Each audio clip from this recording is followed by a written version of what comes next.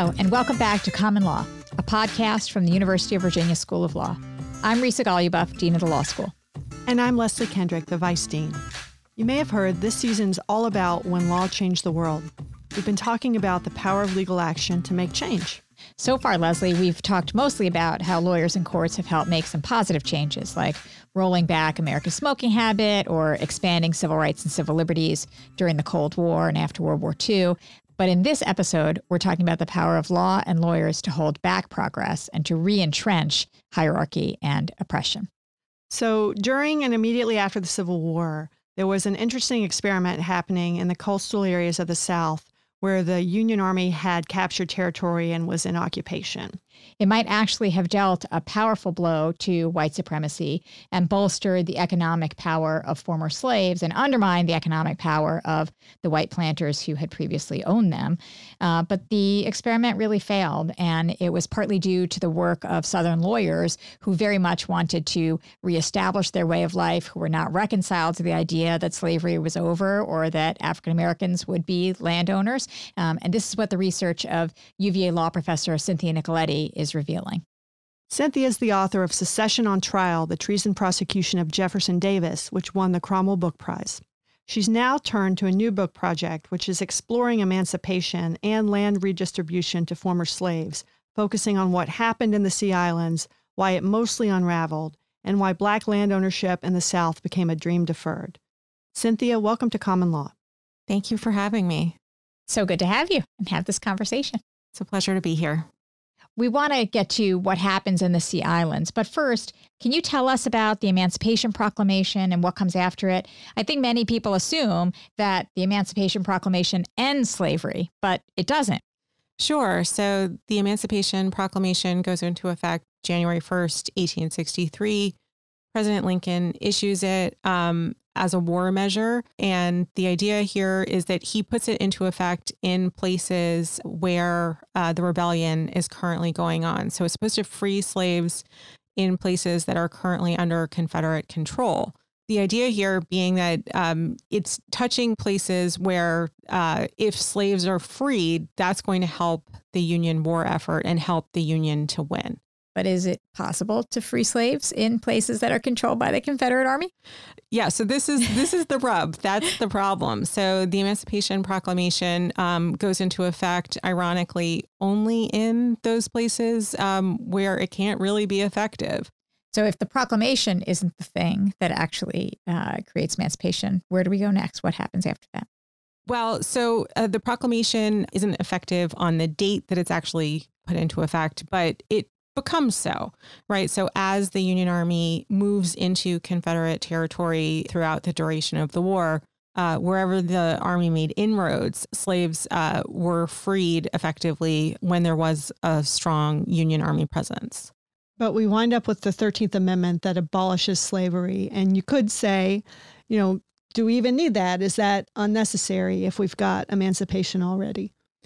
Yeah, so the answer is that, yes, we very much needed that. So the Emancipation Proclamation is not the only measure that goes into effect for emancipation during the war. There are various other ones, but both the Emancipation Proclamation and various other statutes under which the Union freed slaves of participants in the rebellion are under legal attack. So there are lawyers challenging the constitutionality of these various statutes. And the 13th Amendment is really what puts those challenges to rest, right? So the amendment wipes out all of the constitutional challenges that could have been mounted against the Emancipation Proclamation. So tell us a little bit about the shaky legal ground that was underneath the proclamation and some other statutes that were from that time. Sure. So when Lincoln issues the Emancipation Proclamation, then there are these arguments that even if the federal government had the power to free slaves under constitutional law, it might also have to compensate slaveholders for the cost of slaves. So there is this sense after the war, and actually during the war too, that it's not entirely clear that if somebody brings a challenge to the Emancipation Proclamation, that a court won't strike it down. But one of the places where the Emancipation Proclamation did have an impact during the Civil War was the South Carolina Sea Islands, where you have focused your work and where the federal government actually had control of the territory from early on. Tell us about that. Sure. So the way that I really got into this was first I started looking at the South Carolina Sea Islands for discussions about emancipation. And what I found when I looked there was lots of discussions from former slaves, from former slave holders who are talking about emancipation and talking about whether or not it's actually going to survive the war. They're not entirely clear on that. But they also were talking about land redistribution. And actually, when I started looking, they talked way more about the possibility of land redistribution after the war than the possibility of, getting compensation for former slaves or re-enslavement. And so it sort of dawned on me that these two issues were very much connected in the minds of people who are actually living through both of these things at the time of the Civil War.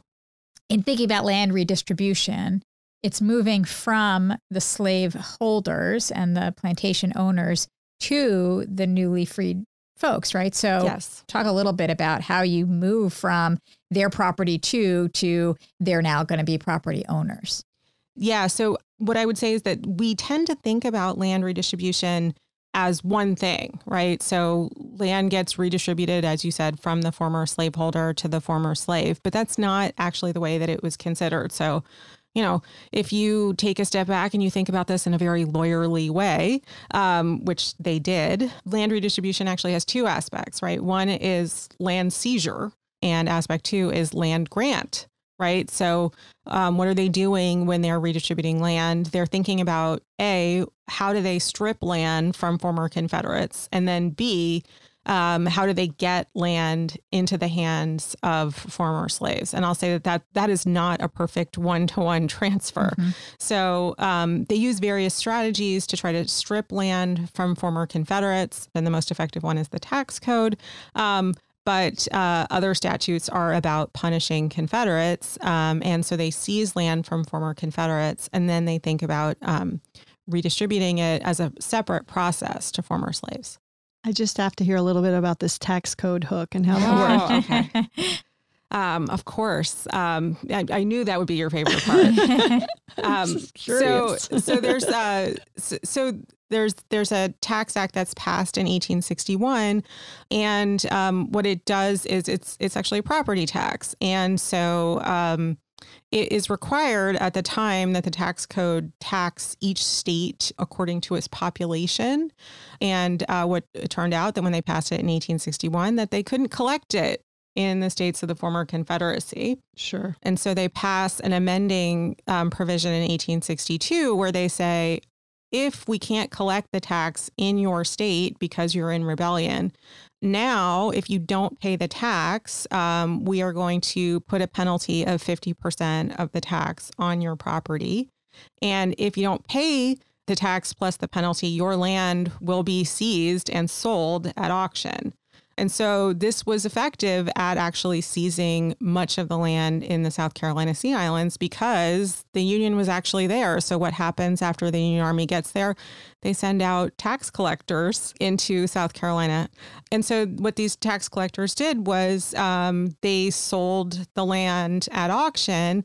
And that's how a lot of the land actually gets seized. And that's the part of land redistribution that actually sticks because it was sold pursuant to this tax act. Then the question becomes, well, okay, if you sell it at auction, how does it get into the hands of the former slaves? Mm-hmm. And this is actually a huge problem because along with the former slaves, many of whom are in the South Carolina Sea Islands, along with them come land speculators who now look for passes from the Union because they actually have to get past, the blockade to get to the Sea Islands to try to buy land. And unsurprisingly, they are able to outbid former slaves. And so what the government does is they fight about this for about a year about whether or not they are going to make this land available at very low prices to former slaves who are living on the land at the price of $1.25 an acre, which is not randomly picked out of the air. That's the amount that they were using for land sales in the West for squatters, essentially. And so they do the same thing in the Sea Islands, and some land is sold to former slaves at low prices, but it's actually a much lower percentage than, you might think, because a good deal of it got into the hands of land speculators. And is that because even at those low prices, former slaves don't have the wealth to acquire the land? Or is it just they didn't structure this in a way to privilege their claims? It wasn't right of first refusal from people who are living on the land or something like that. So there was just no chance the speculators were going to come along and get it. Yes, it's somewhere between those two stories. So what happens is that they fight about this for a long period of time, and so there's quite a conflict in the Sea Islands, particularly among the tax commissioners. If you do this exciting research in the tax commissioner's record, there's a split in the tax commission where there are two tax commissioners of the three who say, we are tax commissioners. Our job as collectors of this tax is to maximize revenue, right? I mean, that's what you do when you raise taxes. And so if we want to maximize revenue, we want to sell the land at the highest price possible, which means, on the open market, we want speculators to come in. We want them to bid up the prices. And then there are people who say, absolutely not, right? The goal here is to put this land into the hands of former slaves, which is going to require that we set aside a good deal of the land that's going to be sold at these very low prices of $1.25 an acre, which, so the idea here would be if it's 40-acre plots, if you can bid on it at $1.25 an acre, you can get, a livable plot for $50. That's the idea. And so there's this question of whether or not they're actually going to set aside land for former slaves. And what I would say is that they just go back and forth on this. And so there's not a concrete policy, but some of the sales, they exclude speculators, some they do not. So what happens with land redistribution in the Sea Islands after the war? And does understanding what happens there help us understand why those efforts ultimately failed on a larger scale? So there, I think we're primarily looking at former slaveholders who fled the South Carolina Sea Islands early on in the war, November of 1861. And these are some of the richest people in the United States. This is the heart of secessionist territory. These are people who own huge plantations, large number of slaves. And after the war, they are thinking about, what parts of their pre-war life can they reestablish? And it turns out that they sue and they petition Congress to try to get money back for the lands that are actually sold at the tax sales. And so they are continuing this effort to try to get money back from the federal government for 25 years. And there are lawyers behind all of this. But there's one lawyer, this guy, William Henry Truscott from South Carolina, who is, I would say, the main mover behind a lot of the efforts to try to roll this back.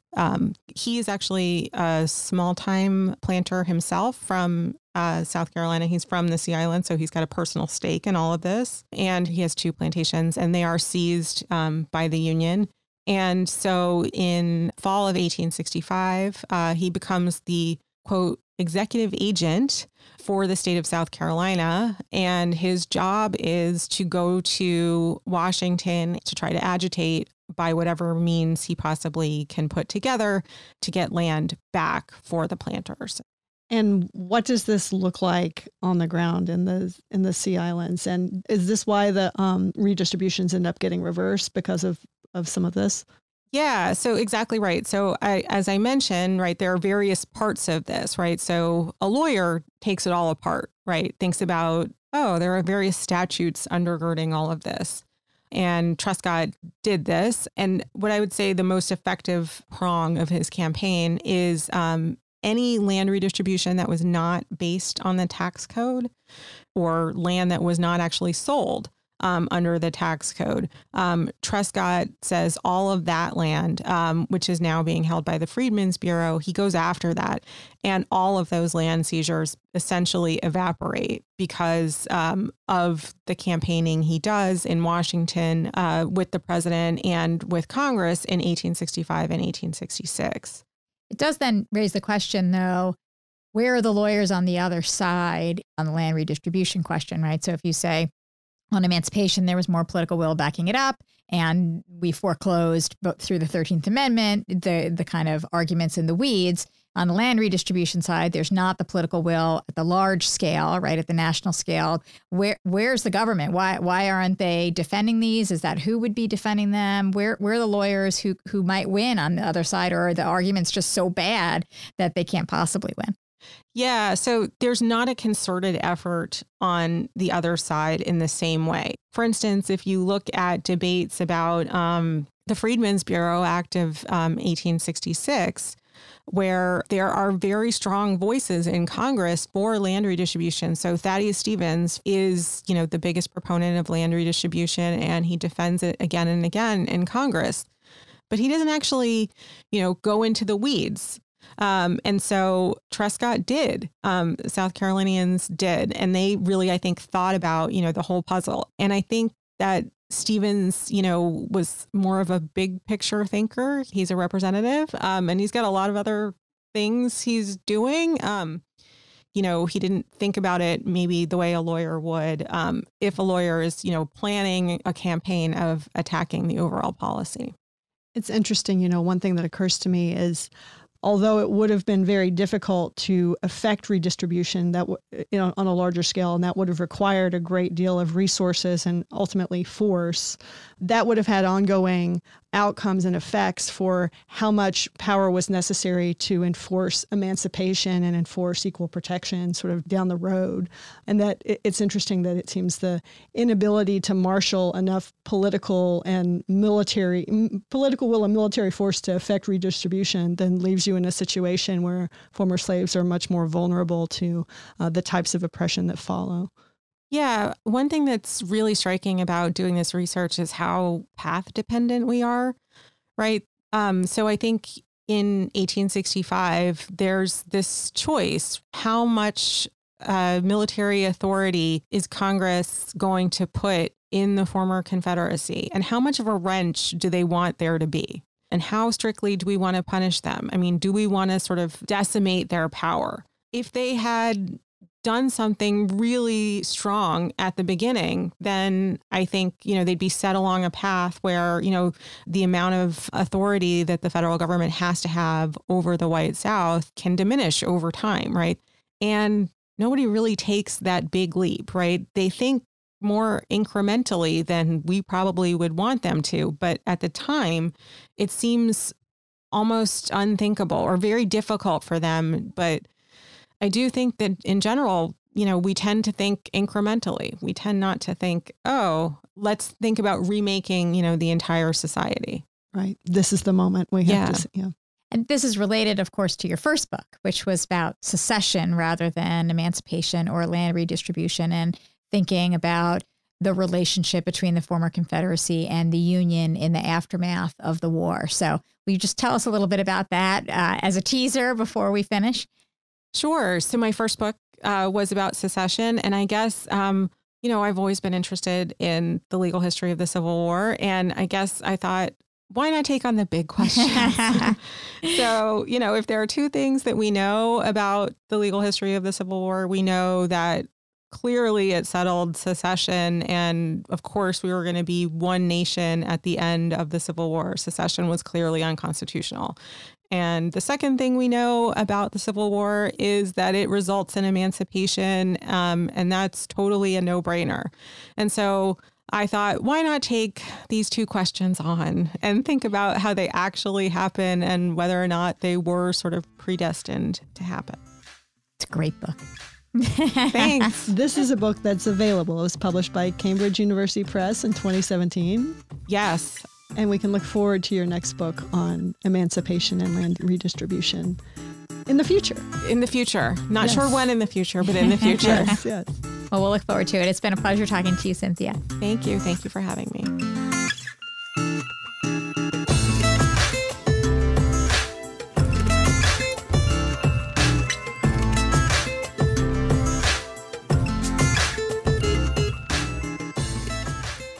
So, Leslie, most of my favorite themes in legal history came out in that interview. Yes, it seemed like an interview tailor-made for you and for you and Cynthia to have the conversation. It was fun just to watch.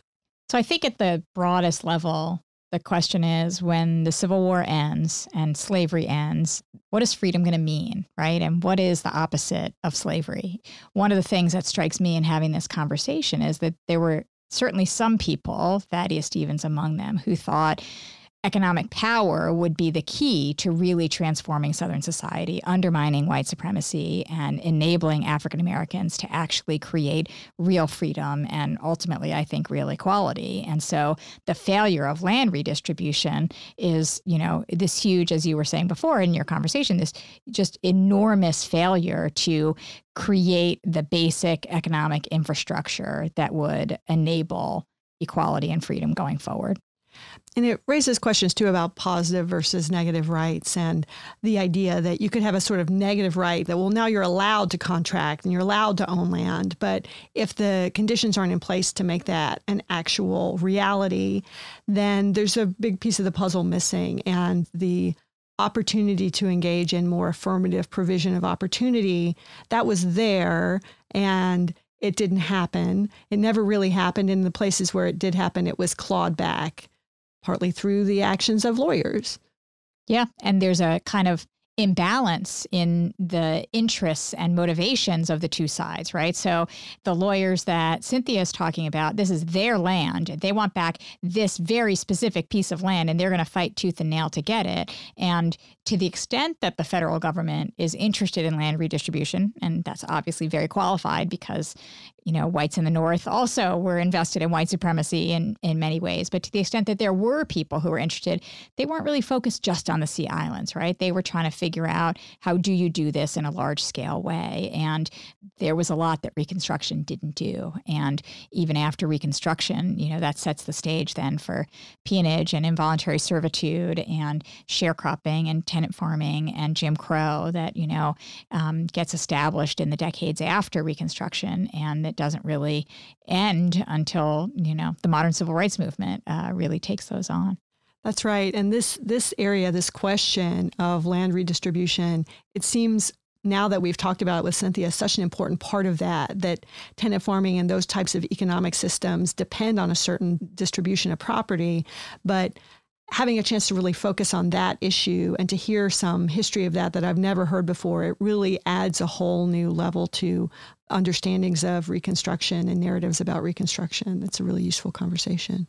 And I think, it's important to remember that these were not only arguments between white lawyers over Black land ownership, but these were arguments in which African Americans were making claims on a regular basis. And all of this, at the back of, I'm sure many of our listeners' minds is, how does this relate to reparations? And, 40 acres and a mule, the redistribution of that land is one way to create reparations that really didn't happen. And so I think there are echoes of this that we can see, you see reverberating all through history, the lack of federal will and the success of these really determined white supremacist lawyers to ensure that African Americans did not get anything after slavery that they deserved as a matter of the economic system and the labor that they put into it. And so I think we're still talking about reparations in part because of the story that Cynthia is telling.